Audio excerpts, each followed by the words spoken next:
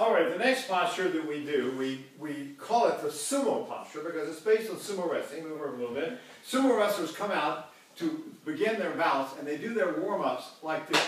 Hands under the thighs, down right above the knee. And then you lift the leg up like this, and the idea is to lift your leg up without closing your knees together.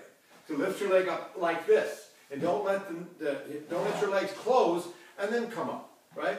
So you get yourself and you pick yourself up like that, right? And now you'll see how we've developed this. Victoria will demonstrate the one we use for vocalizing, okay?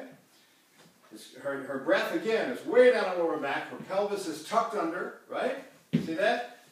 All bent under, and that's pulling, it's elongating the spine, and the breath is filling up way down here in the lower ribs, okay?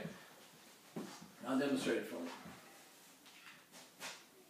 See that? Then she extends the leg out, and the foot turns over like that. In martial arts, they call that part of the foot right there the knife edge of the foot. So you want to get so your foot turns down, you see that? And then you vocalize.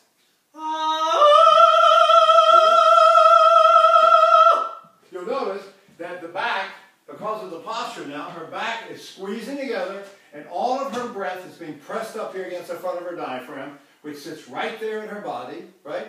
That's why in the old days they called this the point of leaning, the punta de appoggio, because the front of the diaphragm sits right there, right? So you take a deep breath. Do it again. You see that? And now this leg extends out. The foot turns over. And those of you who are very limber, you can go up and up until you can't stand anymore. You can have a friend do this for you. And then if it gets too much, don't do it. Some people can't get near this high, right? You just start doing it. You'll find you'll get more and more limber, and you can stretch better. And when you do this exercise, it pulls these tendons apart and lowers your center down into your core, and it makes you much more grounded and more solid and creates bioelectric energy that in the Orient they call chi or ki. And the fact that you're pulling your legs apart like that and your center is being pulled down, it creates energy, a lot of energy, and helps you sing. And if you do this one a lot, you get so you sing without fatigue, right?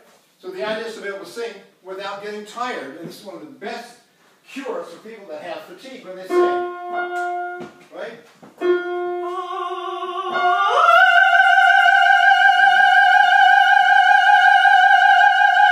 Total freedom. Do it again.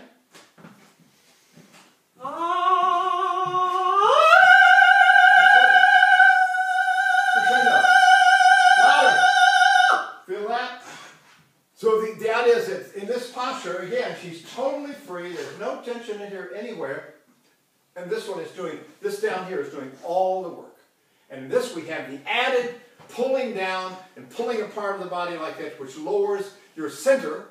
They give it the name center, and you lower your center deep down in your core, and you get more energy. And that's the sumo posture.